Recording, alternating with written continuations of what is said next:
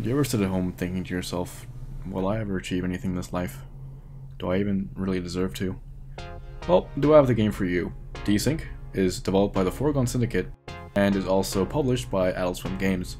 If you know anything about Adult Swim Games, you'll know they tend to put out some pretty fun, arcadey, good games which do pretty well critically, but not very well commercially. Desync has had the same thing happen to it, with the release date being right smack bang in the middle of the Switch release and Nier Automata, as well as another bunch of big releases. What this means is, the game is about as well known as a certain Khani themed gaming channel. Now, I do really enjoy Desync and it's a fantastic game, but let me just signpost this entire review. Desync is a really hard game to get into. The information is in there, but my primitive penguin brain just couldn't really handle it at all. What this means is, if you don't spend a few minutes online looking beneath the covers of Desync, you will have no idea what's going on, like most people who played the game expecting to have a typical shooter. The first big thing to note about Desync is that the game is gorgeous and the music is beautiful. It's got a soundtrack by Daniel Deluxe, who apparently is fairly famous in the scene. I haven't personally heard of him, but after hearing from him, I want to hear more of him. In addition to this, it also basically looks and feels like Tron, if Tron was about genocide and not Disney tie-in toys. The most important thing about a shooter is obviously the shooting. This game may as well be Columbine, that is to say, very memorable. Each of the guns has a neat design, and they all have two modes of fire, with one being a fairly standard FPS affair and the other being something very out there and unique that I quite enjoy. Example of this is, on a shotgun you'd never really expect to get a saw blade launcher, but that's exactly what Desync provides, and that's probably one of the more tame choices they choose for their gun's secondary fire modes. There's not much else to say here than the guns are just really fun to use and really engaging. You could talk about specifics all day, but at the end of the day, I just like shooting people with them. It's not much complication there. In addition to this, the game also provides you with more tools than just that, with a secondary weapon system in the modules.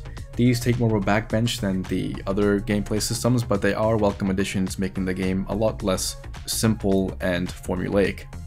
The biggest part about Desync though is the attack sequences.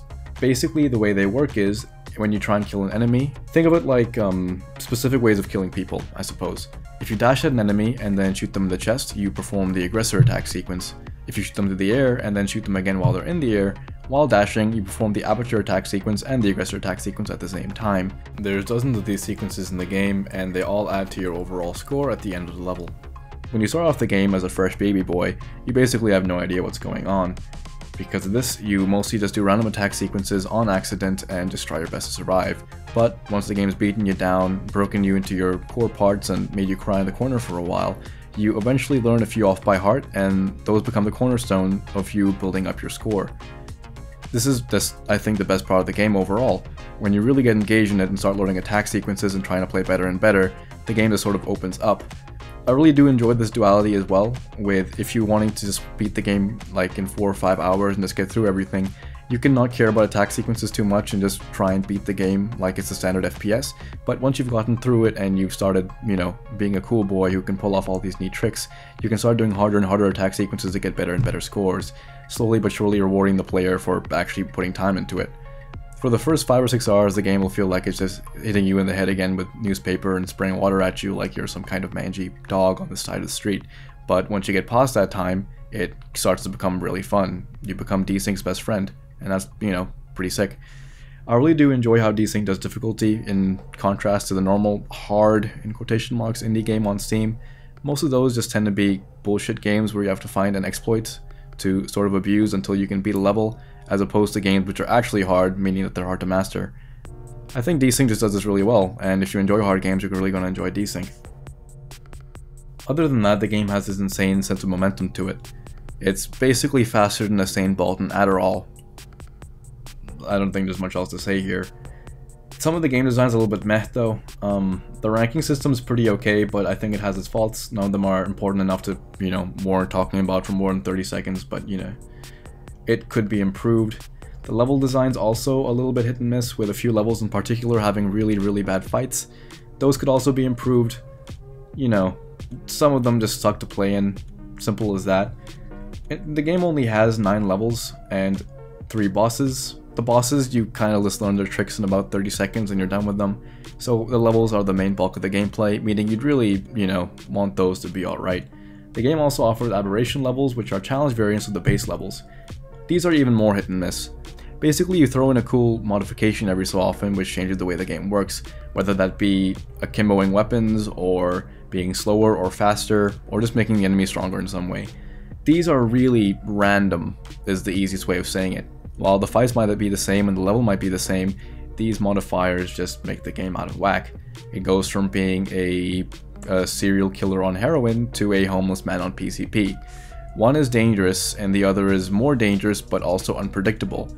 The unpredictability gets old pretty fast. I'd rather just, beat the level and be done with it, because these are mostly just gimmicky in the first place.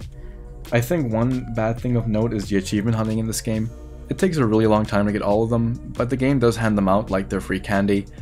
I did some quick math. After 9 hours of playing this game, I had more achievements than in 19 years of being alive. Here's the list checks out, and there you go. Almost every attack sequence in this game has its own achievement, and you don't really find those by playing well, you just find them by experimenting, which means that if you want to get all the achievements, you're gonna have to basically not play better, but play more retarded. Doesn't really feel that good. Last point, the customization's kinda terrible in this game. You can put these shards on your weapons to make them better in specific ways, but you can never really feel in what ways your guns are better. I've put maximum damage on my pistol and it could be basically the same thing and it wouldn't really make a difference. Like, I have no idea what's going on here, Desync really rewards customizing your character and, having your own playstyle, but these really fall short. However, I feel like the customization's pretty good with the imbue system. The way those work is if you perform a specific attack sequence on special enemies, you can steal power-ups, and that's a really cool way of doing power-ups, I think, making it not just picking them off the ground. That being said, it's a bit, a mixed bag again. That could be said for basically everything in Desync, which isn't the main gameplay. It's mostly a mixed bag. Overall, in terms of actually buying this game, we have to trudge through the wasteland of mediocrity for a very long time. Kind of like how you're doing with this channel, actually. That's not for everybody, obviously. You could have a lot more fun in the first 6 hours of another game on Steam, which costs $13, very easily. That was a strange sentence, I hope I got the point across. What I'm trying to say is, Desync isn't going to be the most fun for you if you're not willing to break a few teeth on the way in. That's not for everybody, again.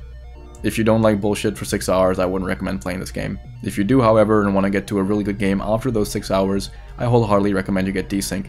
I've had a fantastic time with it, played 20 hours of it, probably going to play 10 more in the near future, it's just that much fun.